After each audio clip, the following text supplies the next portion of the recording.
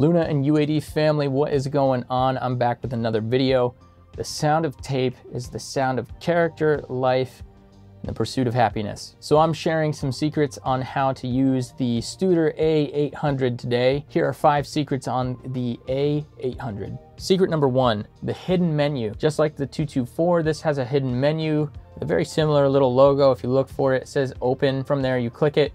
Now, you'll have all sorts of extra parameters that you can tweak. It's basically like calibrating the inside of your tape machine. Secret number 2, actually inside of the UAD 2 version of this plugin, you'll find something called gang controls. And that stands for ganged controls. What this allows you to do, say you're in Pro Tools or Logic, you can load an instance of this A800 across all of your channels, and if you hit gang controls, you turn it on, and then say you change a parameter like the type of tape, the calibration, right? It's gonna make all of those parameters change across all instances of the Studer. It basically makes your whole system work like one big tape machine. That was kind of the goal when they made it. So that's a fun little feature.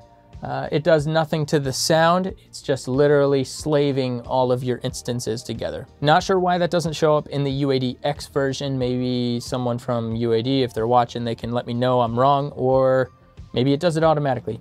Not really sure. Maybe there's another hidden menu in this one too. Secret number 3 can also be found in the hidden menu here. It's auto calibration. If you're gonna be changing some of these parameters inside of your tape machine settings, make sure that you have auto cal off. That way, when you change a parameter, it doesn't automatically calibrate the machine, which would basically change some of these other settings every time that you change that. So you'd be kind of swimming upstream if you're doing that. So make sure you turn auto cal off or turn it on if you want to go back to automatically calibrated settings. Secret number 4, driver bias or high frequency driver bias. Changing this little knob really greatly impacts how your tape machine reacts to your sound. If you over bias and push it all the way clockwise, you can get more compression and warmth. If you under bias, turn it all the way to the left, you're gonna get a lot of distortion and weirdness.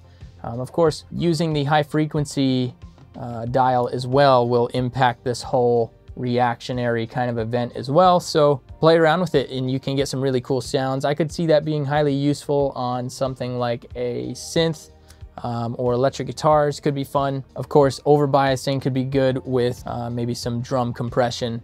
Could be fun. Always go exploring and give things a shot. You know, don't just think that there's one right setting for anything. Have fun with it. Guys, if you want to hear these secrets in action, I've just launched my new Class X line of presets.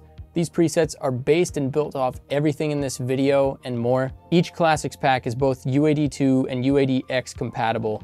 They work in any DAW, whether you're in Pro Tools, Logic, you name it. They're designed for post-production, so you don't have to have UAD Console running, and this includes Luna. Now you can find all the presets right from within the Luna preset browser window.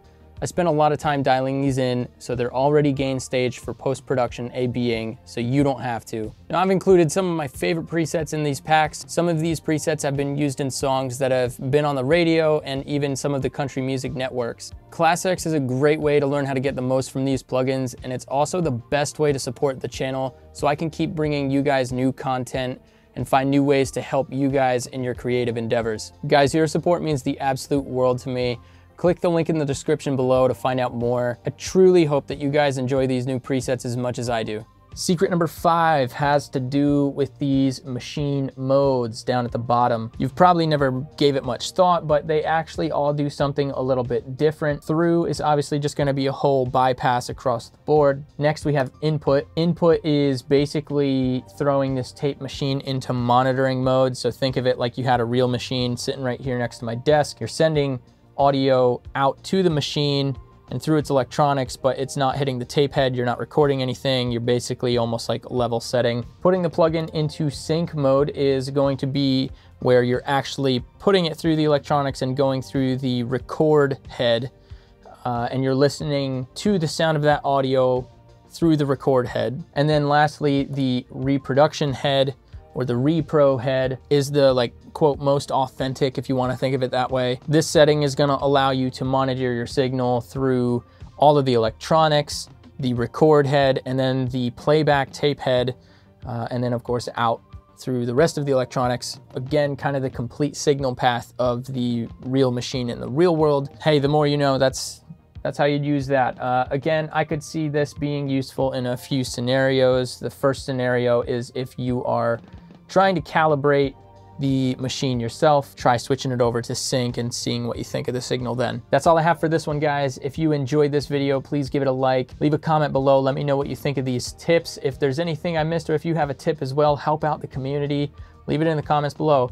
And subscribe to the channel for all things UAD and Luna. To support the channel further, go to thestevekinney.com. You can find the new Studer A800 presets available now. It's a great way to support the channel. I greatly appreciate it. Until the next video, guys, cheers.